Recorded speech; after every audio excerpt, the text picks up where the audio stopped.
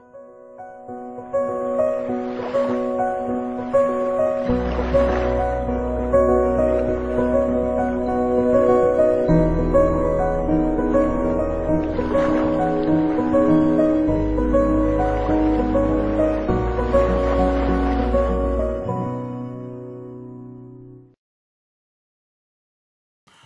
I'm Dr. Paul Riley, an Associate of the Cruise Lecturers Association, and I would like to give you a brief overview of my portfolio of cruise ship talks. But first, a little about myself. I'm a graduate from Manchester University, where I studied chemistry, together with geology and biochemistry. After 6 years at Manchester, I spent 2 years as a research fellow at Sussex University, before moving into industry with Unilever in London. For the past 12 years, my wife and I have enjoyed cruising and have visited most parts of the world with many different cruise lines.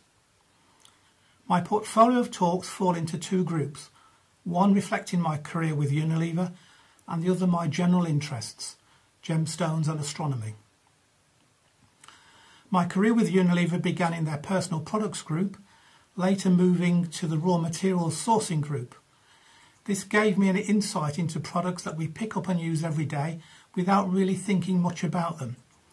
It also gave me the chance to visit and work in many countries around the world.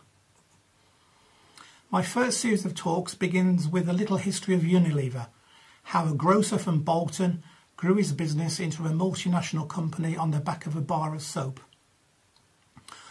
William Hesketh Lever was that grocer, and with his brother they built and developed the business, built a factory at Port Sunlight and a village to house their workers. The Port Sunlight village is now a heritage trust area, reflecting its importance in British industrial history. It is a fascinating village to visit, with tea rooms, gardens, a museum and the Lady Lever Art Gallery. Let's now take a look at some everyday products that we often take for granted. Using early adverts and video clips, we will explore a little of their history. Lever built his empire on soap, so it's a good place to begin. Sunlight Soap was his first product, with which he created the concept of packaging, branding and advertising. Shortly after this came Lifebuoy Soap. This was the first medicated soap with its iconic image of a lifeboat man. This image represented the soap saving poor Victorian families and their children from the dirt and disease that was rife at the time. Then came the washing powders Lux and Persil.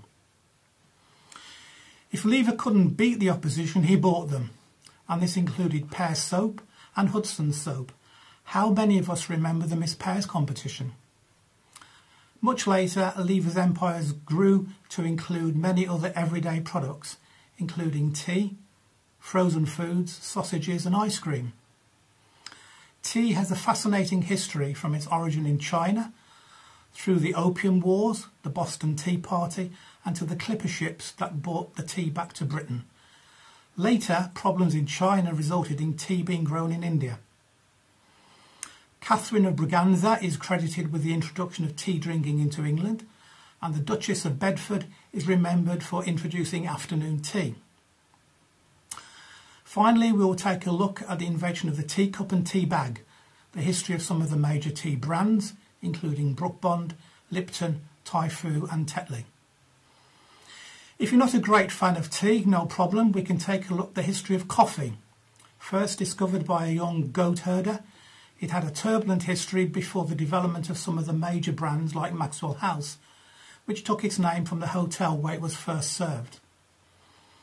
If tea or coffee is not your forte, then we can explore the history of the fizzy drinks business, which can be traced back to an experiment performed by Joseph Priestley in 1767. This was the catalyst for the development of the now famous brands of Schweppes, Coca-Cola, Pepsi, 7-Up and Dr Pepper. How many of us remember the Birdseye brand of frozen foods?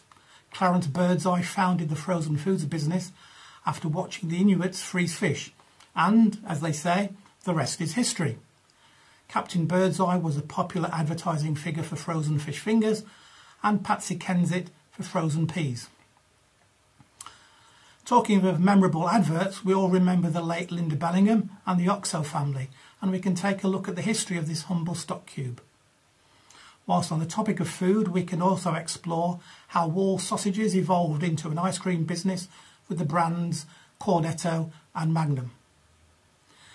Next, primarily for the ladies, but maybe there will be some men in the audience, we have a series of talks looking at the history of cosmetics and perfumes.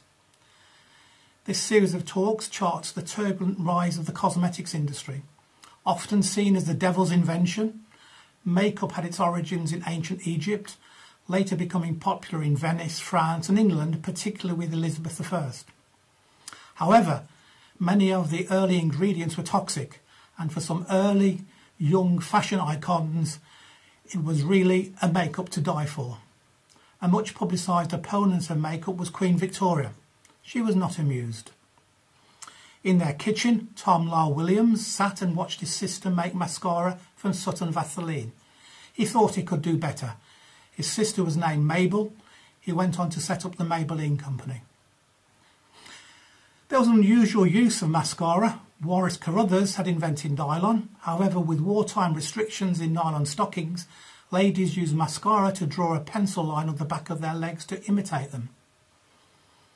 Lipstick had an up and down history, often seen fit for use by actresses and prostitutes.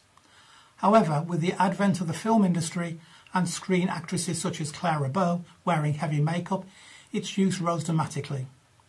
It was commercialised by Helena Rubinstein, Max Factor and Elizabeth Arden. The invention of the push-up lipstick tube made it much easier for women to use and carry in their handbags. Moving on to perfumes, Coco Chanel was obsessed with number 5. Not surprisingly, her first perfume was Chanel number 5. Marilyn Monroe said, "Just a few drops of Chanel number 5," when asked what she wore in bed. The Avon Company had its roots in the Californian Perfume Company in the USA, but its creator loved Shakespeare's birthplace, Stratford-on-Avon, and so the change in name. Estée Lauder became famous with Youth Dew and Elizabeth Arden with Bluegrass. The iconic cologne 4711 takes its name from the house number where it was created. For the males in the audience, the iconic aftershave was Old Spice, named after the family's spice jug. There are a couple of other products that we use daily, but perhaps we don't think of them as cosmetics. These are deodorants and the tube of toothpaste. Deodorants have a long and amusing history. Way back in history, people believed that men's armpits smelled like a goat. Mum was one of the first deodorants, and Right Guard the first aerosol product. Did you know that deodorants are evaluated by female armpit sniffers? Once a taboo subject, female armpits could now be talked about and even exposed with sleeveless dresses. Women's skin became more exposed, particularly with Coco Chanel returning from holiday with a suntan. The stage was now set for the introduction of the bikini. So what about the humble toothpaste? The Egyptian Hessi Ray was the first dentist, and early ideas about tooth decay invoked a worm that lived inside the tooth. Later, Pierre Fauchard, the great French dentist, recommended urine as a mouthwash as a remedy for tooth decay. How many of us remember the colourful Gibbs tins, Pepsodent toothpaste, Gibbs SR, Britain's first TV advert, and Signal, the world's first striped toothpaste? Moving on to astronomy. Looking up at a clear night sky, we have all at some time wondered, how did it all begin and how will it end? With wonderful images and video clips from NASA and the International Space Station, this series of talks traces the current ideas on the origin, evolution and fate of the Earth and the universe. I begin with our place in the universe. How did the early astronomers, together with the invention of the telescope, begin to understand planet Earth's position in the universe? Next, how did it all begin? The history of the Big Bang, the origin of the universe, and how all the elements responsible for life and the world we live in were formed. Following this, we have the solar system, a grand visual tour of our solar system, again with images from NASA, the International Space Station, the Voyager missions and the Hubble telescope. And on to keeping us safe, how Earth evolved to support life, Earth is just in the right position to nurture life, the Goldilocks zone, not too hot and not too cold. Then a simple look at some of the more exotic structures that astronomers have found in our universe: white dwarfs, neutron stars, pulsars and black holes. And finally we must include the Northern Lights, the history and origins of this beautiful natural light display seen close to the North and South Poles, with images taken from the International Space Station. A new talk added to my portfolio is exclusively about Norway's myths and fjords, including trolls, national gemstones and the scenic waterfalls of the fjords. Next is a series of talks on gemstones. We will look at how the common and uncommon gemstones are produced in the earth before they are cut and polished. Following on from this, we will discuss some of the more famous gems and the stories behind them. Finally, a series of festive talks tracing the origins of our Christmas traditions. First, Christmas itself, the traditions of holly, ivy, Christmas lights, and of course how Queen Victoria and Albert popularised Christmas trees and the giving of presents.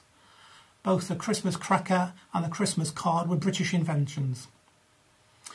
We will take a look at Christmas food, the history of the turkey, sprouts, mince pies and the Christmas cake. Of course, no Christmas talk would be complete without Father Christmas, Rudolph, the reindeers and carols. Thank you, and I hope to have the opportunity of giving these talks on many cruise ships.